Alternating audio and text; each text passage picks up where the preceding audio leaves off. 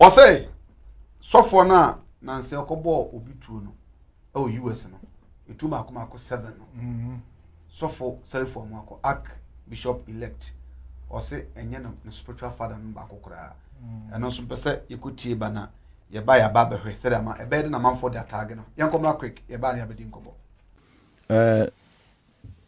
me come atiefo ate onye me product okay se me kasa onye me product a on free wase ya na otete no na metete no okay me ba me product ba ko ene ko preach o na sorry Taylor ene ko preach na so papa there is this man here is doing very well enti once I was America no sanka obetimi ahwe watinare nanka wa fa ne hobe a week okay I'm say nti ono a boy in the frame me office or Ghana ha okay ena bishop no hwe no mama no a date na kasa nyina mu no na me Atlanta Georgia me ya sorry ho ama me baba ko fifi ano say friend fifi wow enti ono kra me na me encourage no so nkotra America sa fifi na me kan ono kra de we me nana okay but worry be 5 to almost 7 years no to me ngo enti me one day no ba me nchen say okoshia Nigerian prophet bi okay na Nigerian prophet no I instructing say ombre me seed fifi no ombre me seed na me mo mpa ye ma ono ne yere no mbitimi awo okay ene ma fifi ne bae okay to bae no be ka chem no de ne seed to na me bompa na ne yere no enyem ye wow ena me sa hye ne nkom se awurade bie kwan eso ko tena America no betena wow ena odi copy Atlanta Georgia to invite him say me ko preach man okay ono ni papa ne me baba ko friend Jesus Abrante ono London okay inti no me ya sorry na me hu lady your friend said you come ne ba na Barbara no ejanchi Jesus Abrante o your ba hon o me papa wow well no see anim me product wow inti me ya sorry Atlanta inti me wie na lady bi be chia me na lady no na minimo no in the 90s Orion no call can ushers no so no can ushers no so bibisa it happens ono ne Barbara na maami ana me hu Barbara yi ana me hu ne brother no so we video no yeah it be show mo Atlanta no mo catch so papa on commission na wo share no na de nyina ene memma nyina be pia America ha okay ana manage ya me no mudi nkomo me bompa month me 1 week no na me back to New York the following week na me call guy who the Sylvester no ho ti me ko duru ho so a na maame no ene Barbara no wo ho this time crowd na Barbara no crap papa wo ho because Barbara no papa is soldier ni okay but o Congo abandon the Congo but no about vacation ti no program na say okay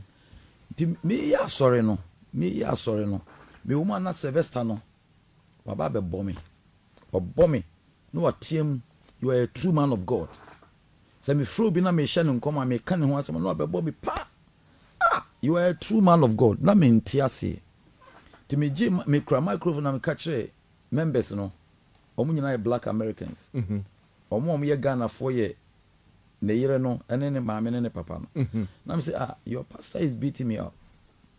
I don't get it. Your pastor is beating me. Why? What is? And you know, me tell me see car no. Eh, bibi sa ase. Yes, right. Ti pon sorry no. Na lady no Barbara no ra ho. Na Mr. Barbara dey. What is problem?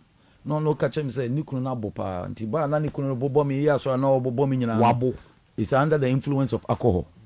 I'm say how?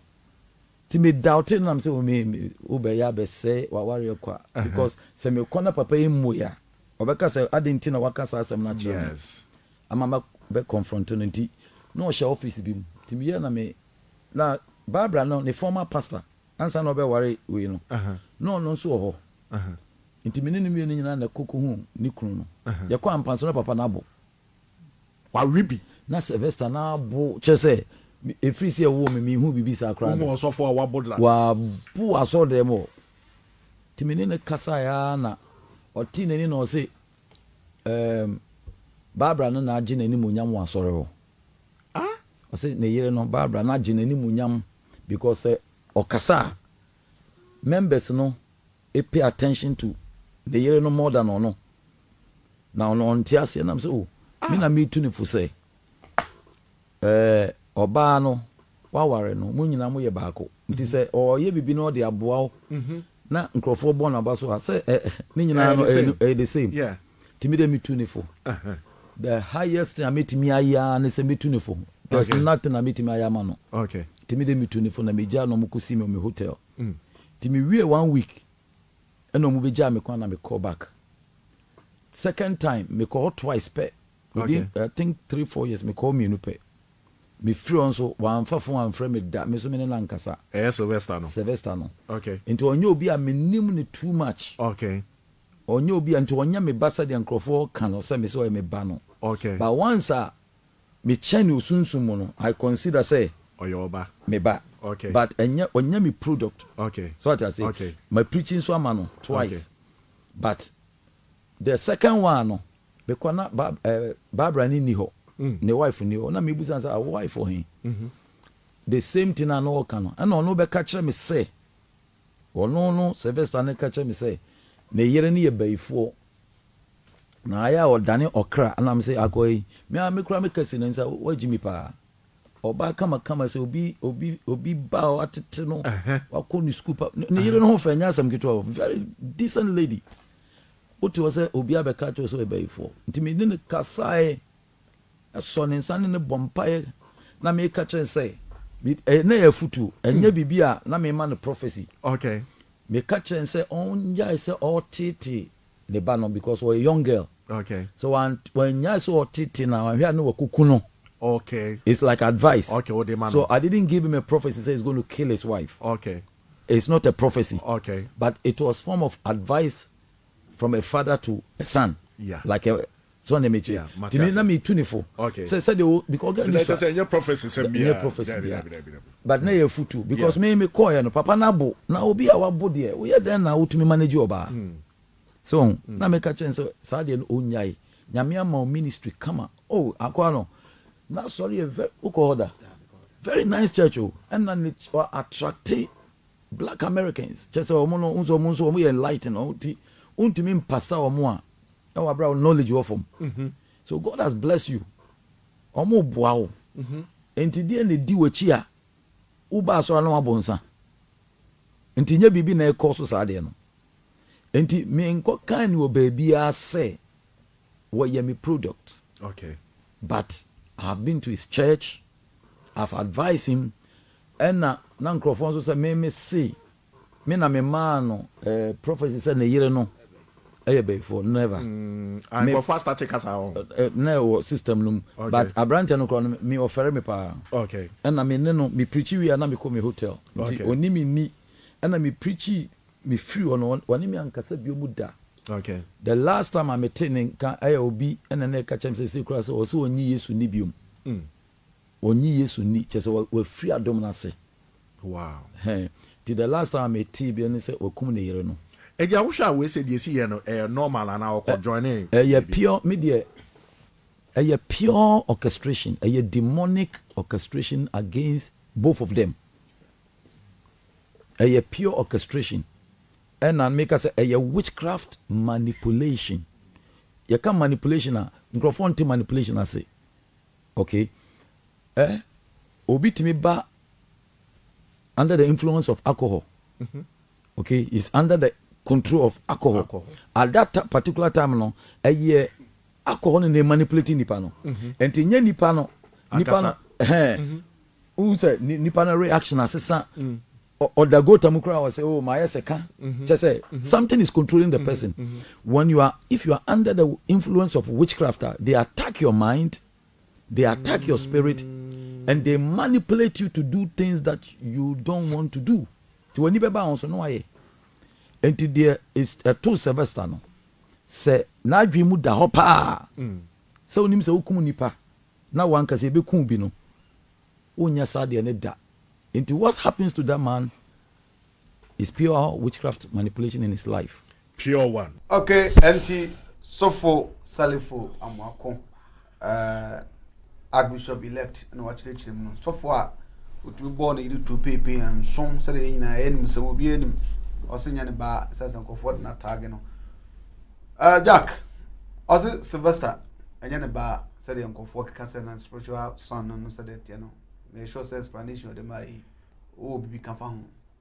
Was it true? Not a man for target is a spiritual son, spiritual son, spiritual son. On a spiritual father. It's good say, what clear no. But once I send Bia, no say banner say, wow, obedi can you who say Bia Obekan, and as Obekan penny home. Ona a associate to assemble. Because Eddie can or the can call Adam and so no more worship was a bisa.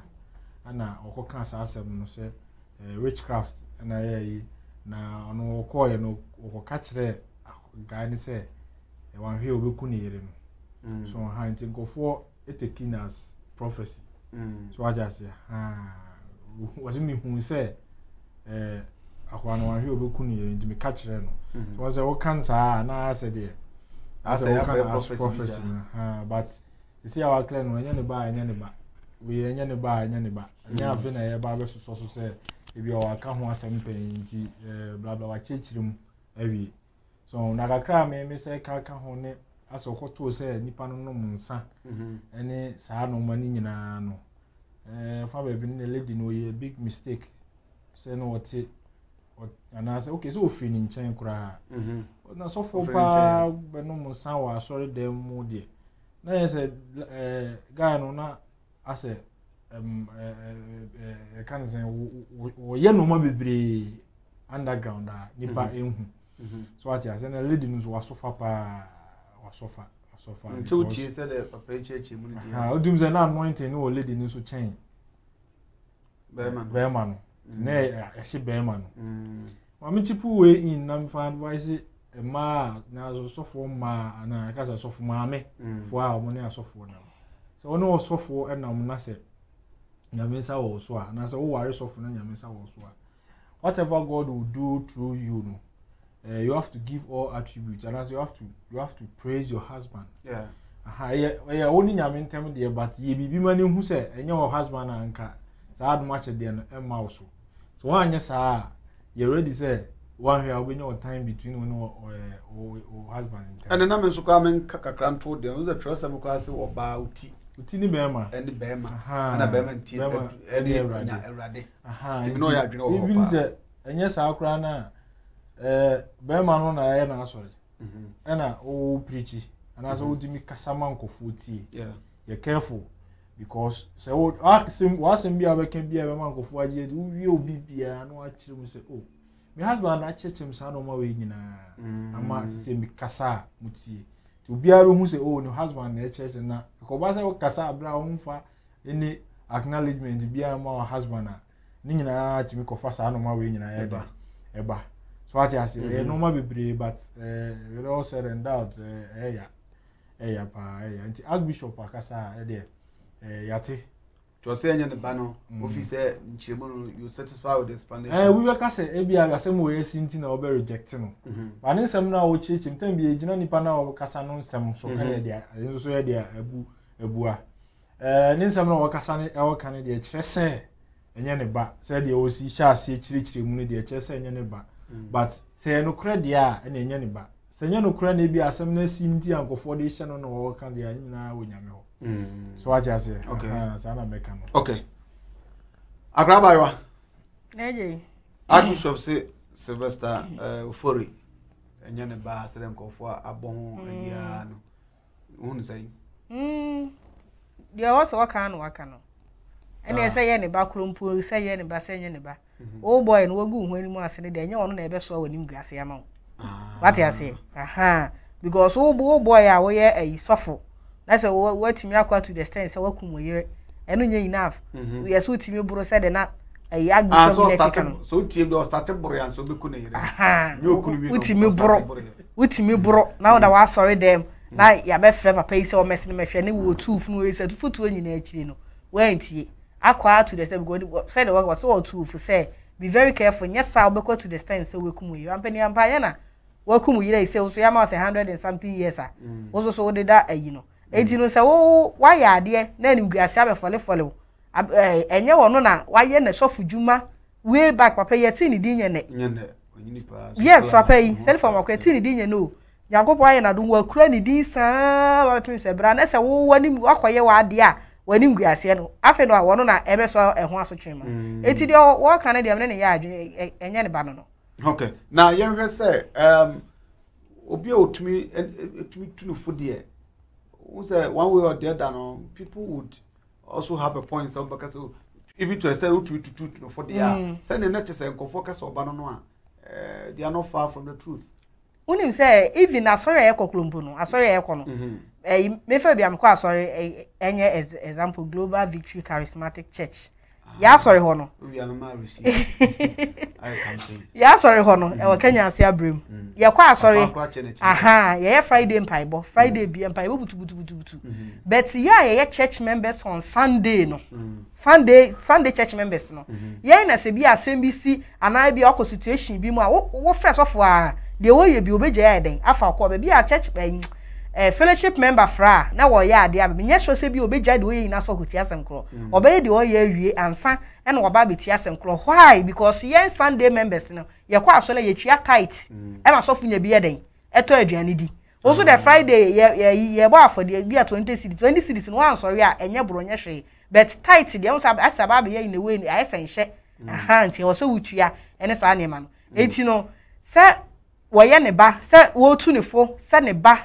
pa sa ne ba no e different from say e bia wunim no because they work and say na chese no wonim no aha e na se okọ ho a wutimi kwasa ne sa ne but wonye ne ba say e bia ntwetwe mucho ntwa no ba ya na de o ma o ka say we me ba onye me ba ne e bia nipa no ba be fa o na se two teachings nti we awe no wa ma me fa ne na se na mo bi su na ase sa pepe ha nti no enye ne ba de se ne ba pa eti se metufu ba ku mienu miensa metufu ana se wunti a e de nipa no be ye if you kra wa wo ba kra wa wo no wanyin se 9 month a wo no krompu no sa kra no be wi ase na se wo se wontie wo futu a e no kra de na be ye na obi susu be wonti bi nya hwe na obi susu be busa se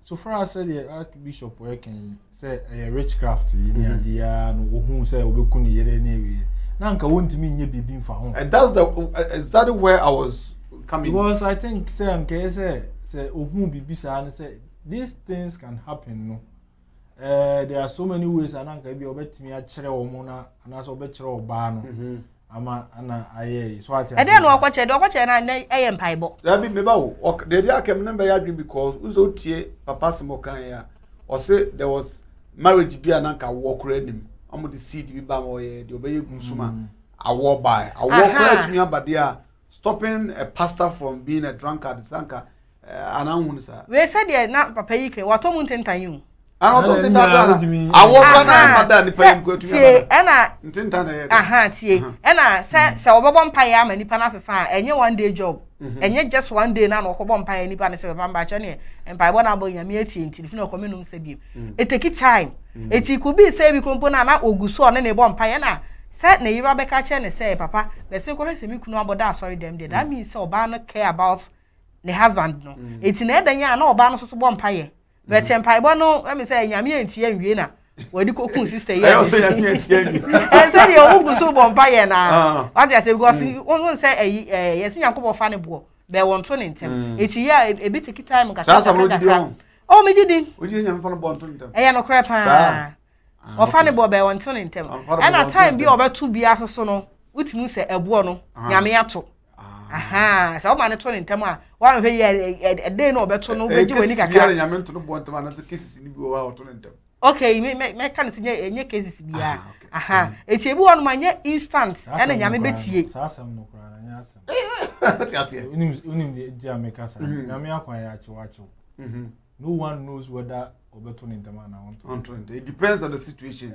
that is it you okay any ejaka kan you yet yeah can eti na na call but as a person achewache ne just say won to bo ne ntem we are I can't say blind we don't learn blind for because nyame akwan ya nkasa no ansa na miracle kra besi no we dey ask wo kasa na metwo oh don't worry ansa na miracle kra besi no ho na divine intervention pa na yeden aba hwe nyame esum no owo humobro owo bibia but nyame we too executive sana mekano okay how what do you mean by ama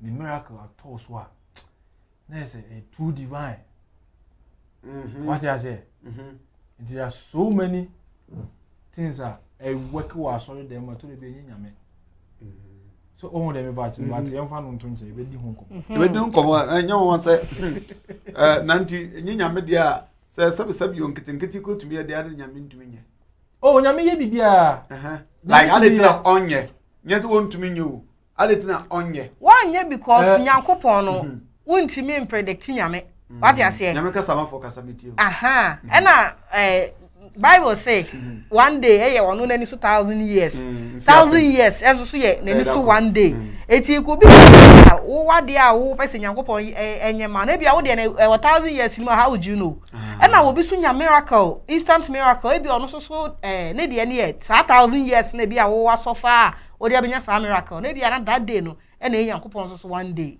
how would you know you can't predict God. Enti nyankopon de ono de no ho. Enti undimi ga say because of say bia mabon pa ye enti na de a mehwehwe no. Chinchina chine wo say sie.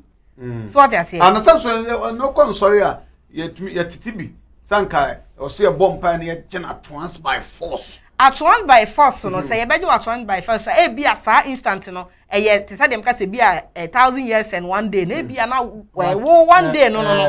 Mami chipu ade we. Deliverance. Enye miracle. Okay. Deliverance. And yes, nyame aye. Who dem ba chem? You be deliver.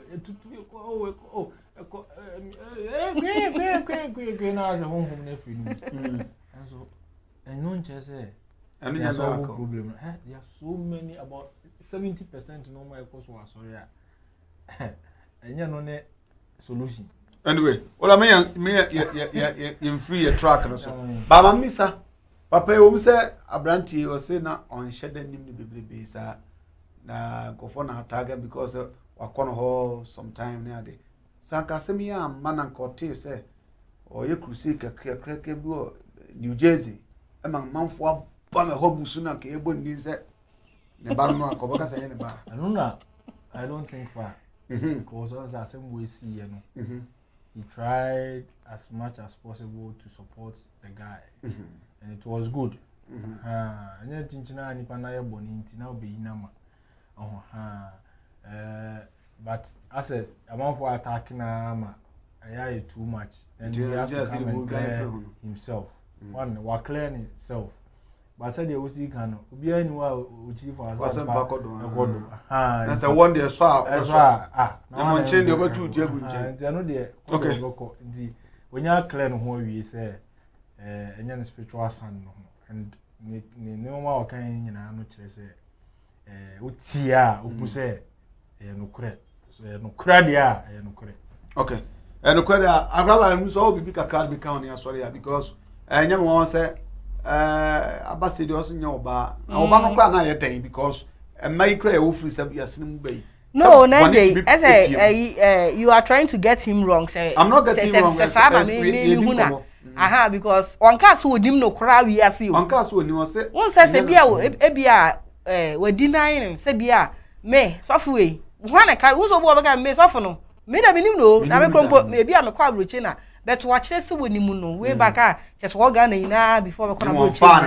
Yes, what you're saying, you know, like components who him no cry. Name watch say enye me ba no sania amanfo bi say enye me ba no na me kwa me question eti say abodo de na ba ya say de na eja kan no bi no watch for asem bakodo so ati say ono no so for kese edi say ko ba nse ne we say di kese na na bubu afo so de ne sa anoma no ne ka say ne papa no dia say ne oh obeji atu be say wakoyi wadi ngu asem ne ko 27 rounds debi obeji sa you know enfanto no ho so. Okay, you go so I can come on one Ghana TV. Then na Kofi Ojis Kapa, many Jack and Akrabawa and you go ha ye bon komo na komo mu ayede.